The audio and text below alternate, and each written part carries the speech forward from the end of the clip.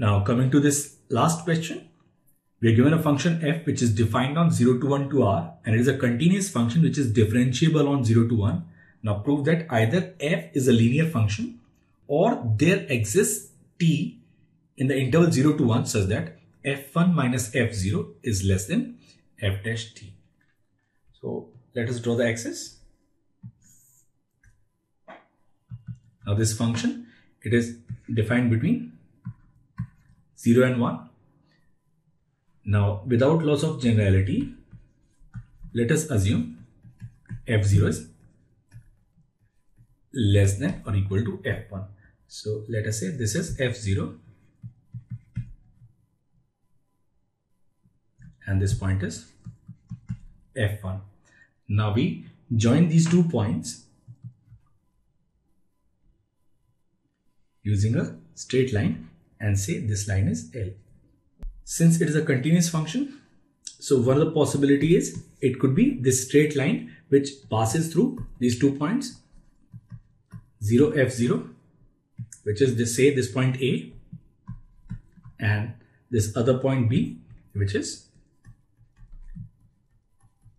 1 comma f1, and we can always draw this straight line L, and we can also write equation of this straight line will be y minus f0 equals f1 minus f0 upon 1 minus 0 into x minus 0, which is y equals f1 minus f0 x plus f0, which is a linear function.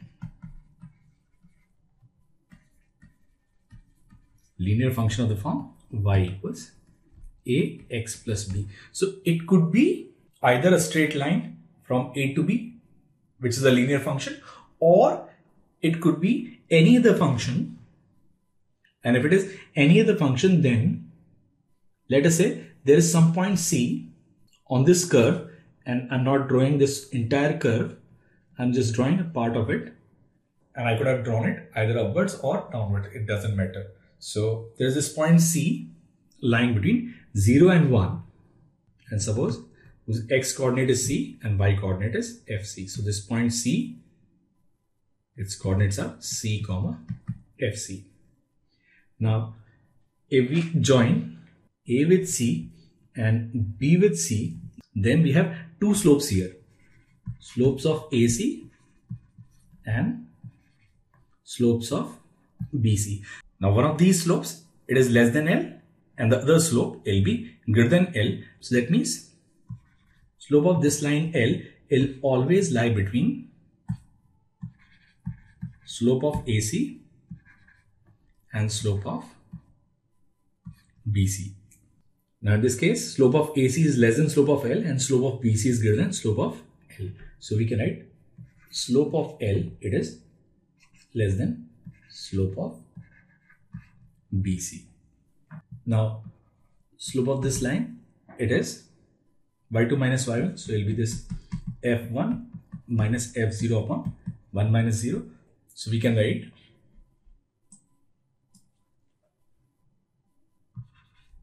slope of BC, it will be greater than slope of this line, which is f1 minus f0. Now slope of BC, it is average slope between B and C. So using Lagrange's mean value theorem, in this interval between C and 1, we can say there exists a T in the interval C to 1, and which again lies between 0 to 1 such that f dash t is equal to slope of BC, and slope of BC is greater than f1 minus f0. So from here we can say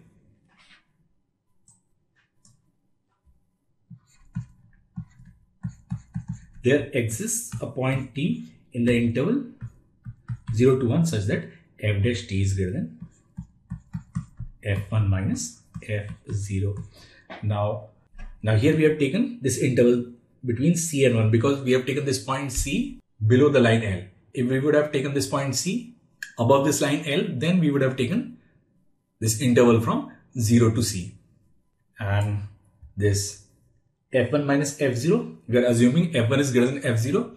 And from here we can clearly write mod of F dash t is greater than mod of F1 minus F0. And we are taking this mod sign because we have assumed F1 is greater than F0. If you want, you can take the two cases separately. When F1 is greater than F0, and second case where F1 is less than F0.